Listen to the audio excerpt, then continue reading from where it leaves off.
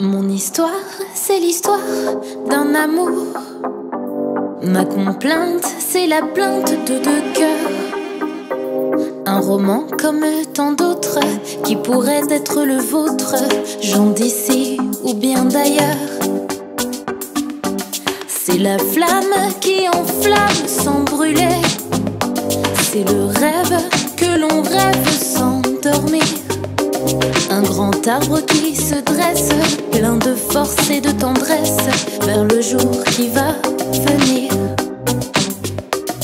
C'est l'histoire d'un amour éternel et banal qui apporte chaque jour tout le bien, tout le mal, avec l'heure où l'on s'enlace, celle où l'on se dit adieu, avec les soirées d'angoisse et les matins merveilleux. Mon histoire, c'est l'histoire qu'on connaît.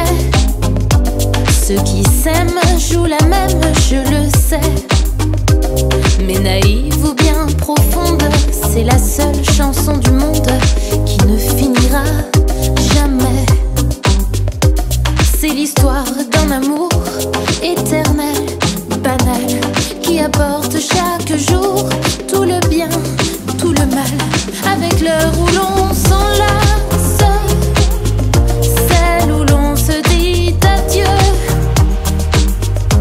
avec les soirées d'angoisse et les matins merveilleux. Et les matins merveilleux.